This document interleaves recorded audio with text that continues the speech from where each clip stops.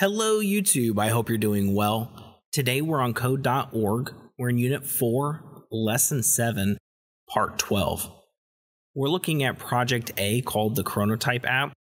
It says that this app is meant to help users discover what their sleep profile is. It tells us also to read the table below to see the criteria for each sleep profile. So we have the dolphin, a wolf, lion, and bear. This is going to be very important for us as we start to write the code for this.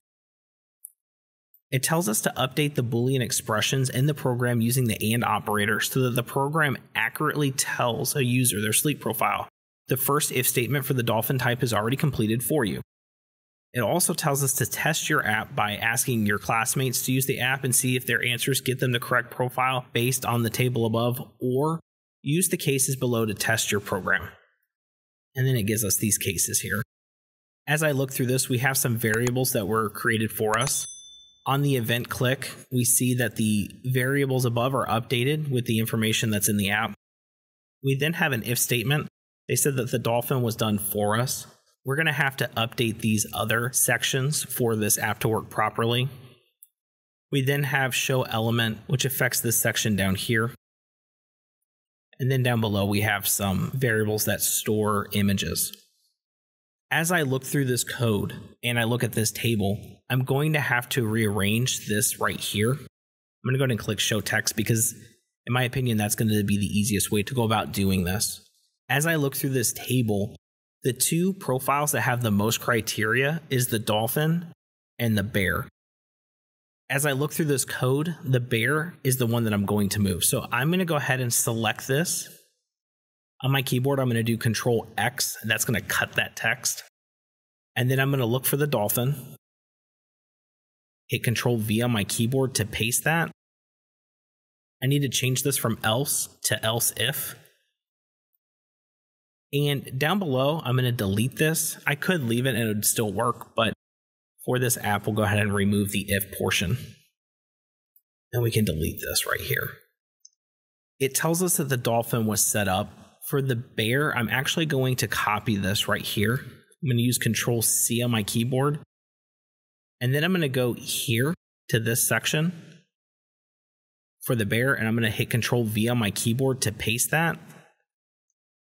The sleeper type for the bear, it says that it's heavy. The bedtime, it says it's 11 or earlier.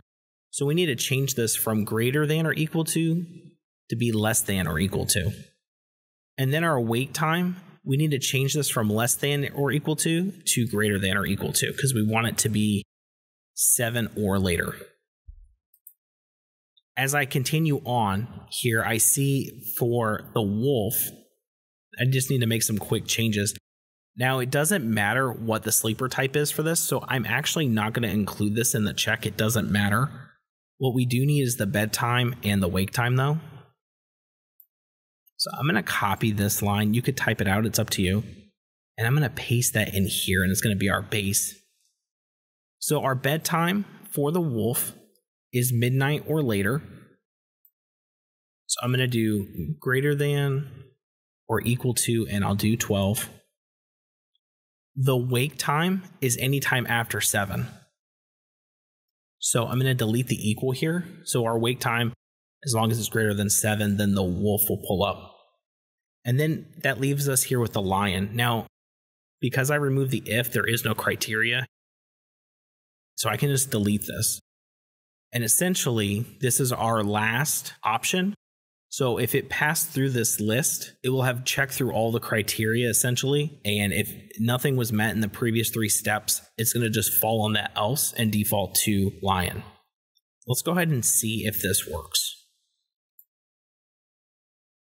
We'll scroll down to our test cases, and we'll try a couple of them. The first one is for wolf. The time you go to sleep is 12. The time that you wake up is 8. And it says heavy sleeper. Right here it says wolf. Perfect, that's what we wanted. Let's reset this and try it again. Let's do this one right here for bear. 11, 8, and heavy. We get a bear. The one that you really want to look at is this last one right here. See what happens when we put it in.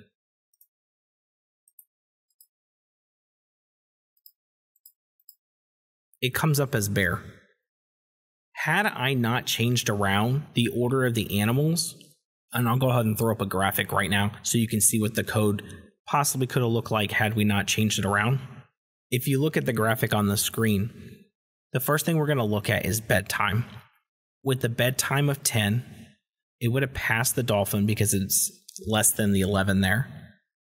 It would have passed by the wolf because that 10 is less than 12. And then we would look at the lion. The lion, it is greater than or equal to 10 on the sleep, and the wake time is greater than or equal to 6. That would be the case in this illustration, and it would have actually populated with lion instead of what we wanted, bear. My caution to you is this. When you're building these logical statements, it's important that you understand the criteria and the order that is needed, because if you get them in the wrong order, the app is going to produce the result that is not intended. If you happen to struggle a little bit with this app, I would ask that you would go to the version history and just reset it back to the original set of code, and then rework this until you feel comfortable with the different order and adding the different criterias. When you're done, make sure you hit finish.